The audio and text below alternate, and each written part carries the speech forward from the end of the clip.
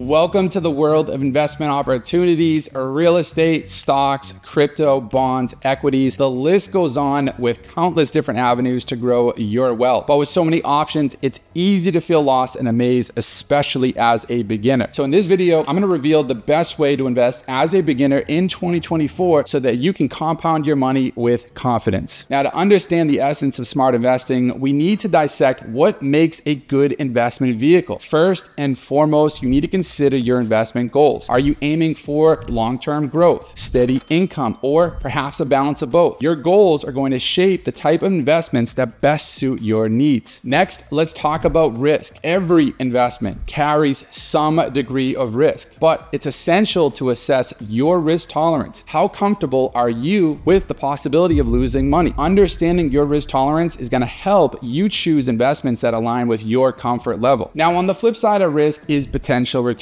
This metric evaluates the profit potential of an investment. So consider stocks versus crypto, for example. While stocks may offer steady returns, crypto presents the allure of exponential growth. Understanding this metric can help you gauge the earning potential of each investment. Another crucial factor is liquidity. This is going to refer to how easily you can convert investment into cash without significant loss in value. Cost and fees also play a significant role in investment selection. So keep an eye out for expenses such as management fees, transactional costs, and fund expenses. Lastly, consider the tax implications of each investment vehicle. Look for options that minimize taxes on capital gains, dividends, and interest income. Tax-efficient investments can help maximize your after-tax returns. Investing is a personal journey, so take the time to align your investments with your unique goals and circumstances. Now let's explore some of the major investment vehicles or asset classes. Each of these offer unique characteristics and come with its own set of pros and cons. First up, we have stocks. Now, stocks are going to represent ownership shares in a company. When you buy a stock, you're essentially buying a small piece of that company. Stocks have a history of offering high returns, potentially growing your investment a lot over time. Some companies even pay you a share of their profits called dividends. Stocks are easy to buy and sell quickly, but there are some downsides too. Stock prices can bounce around a lot, which can be nerve-wracking and might mean you lose money in the short term. If you pick the wrong company, you could lose money if they don't do well. And keeping track of all your investments takes time and effort. On average, stocks in the US have grown about 7 to 10% each year over the past century. For beginners, it's wise to start with simple options like index funds or ETFs, which spread your money across a lot of different stocks and need less checking. Next on the list is bonds. Now, bonds are essentially loans made by investors to governments or corporations. They promise to pay you back your money with interest over time. Now, bonds can also give you a steady stream of income, which is good if you want regular cash coming in. They're also not as up and down as stocks, so they're safer for people who don't want to take big risks with their money. Generally, higher risk bonds offer higher potential returns, but also come with a greater risk of default. Lower risk bonds, such as government bonds, typically offer lower returns, but are considered safer investments. Bond prices and interest rates have an inverse relationship, meaning that when interest rates rise, bond prices typically fall and vice versa. The average annual return of high quality investment grade bonds, such as a US Treasury bond or highly rated corporate bonds, typically range from 2 to 5%. For beginners, bonds can be a great way to start if you want to be more careful with your money or mix up your investment. Moving on, we have real estate. Now, real estate investments can take various forms, including residential properties such as single-family homes and apartments, commercial properties such as office buildings and retail spaces, and you also have real estate investment trusts, which allow investors to pool their money to invest in a diversified portfolio of different real estate assets. And real estate can grow in value over time. So when you sell, you might make more money than you put in. Plus, if you rent out properties, you can get regular cash from tenants to help with those costs or buy more property. Adding real estate into your investment portfolio can diversify your risk by introducing an asset class that often behaves independently of stocks and bonds. This diversification can enhance the safety of your overall investment strategy. But real estate isn't as easy to buy or sell like stocks or bonds. response, and it can usually take time and require a big chunk of money upfront for things like down payments, closing costs, and keeping the place in good shape. So take the time to educate yourself about real estate investing, understand concepts such as property valuation, financing options, rental management, and property maintenance. Next up, we have crypto or cryptocurrency. This is a type of digital currency like Bitcoin and Ethereum, and the idea behind it is similar to trading stocks, where you would buy some coins or tokens and hope their value goes up over time. Now, this is done through online exchanges. Some people also day trade crypto, which is buying and selling them quickly to try to make a profit from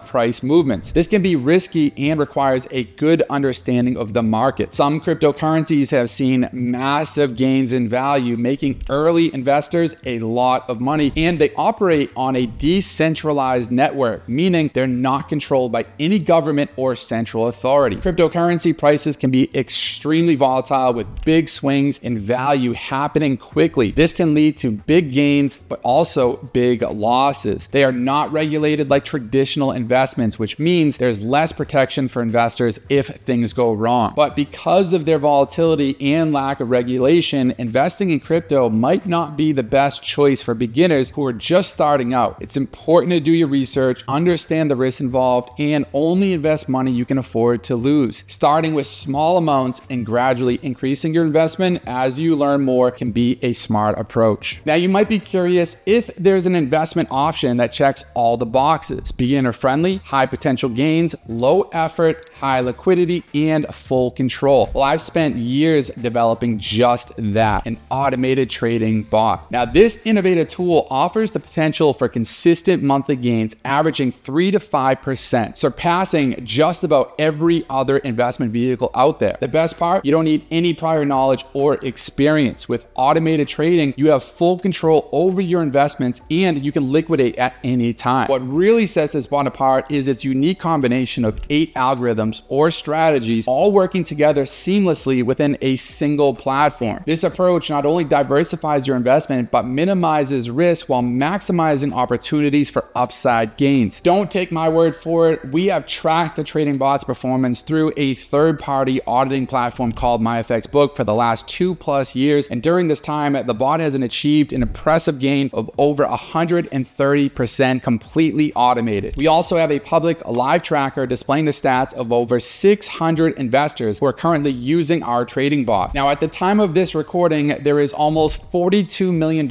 in total capital between all investors being traded with the bot, and over $3.2 million in profits generated since our public launch in October of 2023. So if you want to learn more about our trading bot or how you can potentially license it for yourself, click the link in the description. Thanks for watching, and I'll see you in the next one.